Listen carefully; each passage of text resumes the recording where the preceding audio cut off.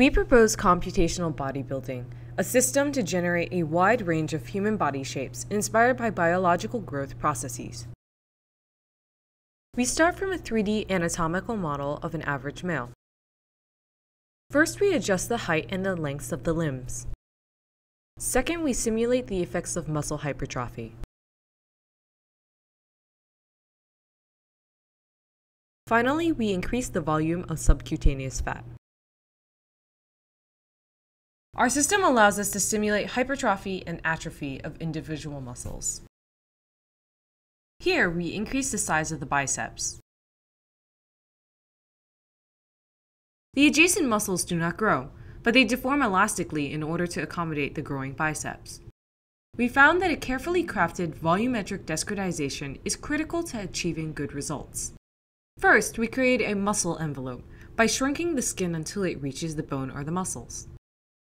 Second, we create a tetrahedral mesh conforming to the skin and the muscle envelope, cleanly separating muscles from the subcutaneous fat.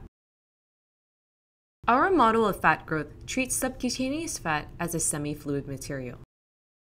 The user provides a function, here shown in green, which describes how prone each body part is to fat accumulation. This allows us to simulate different types of fat distributions.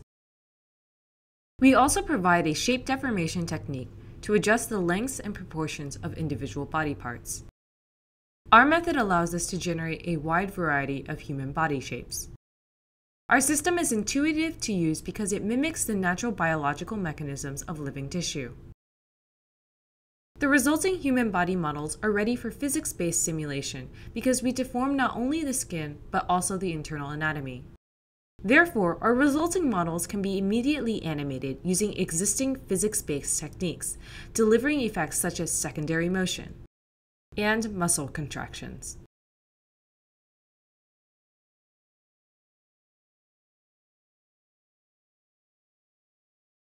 Thank you for watching.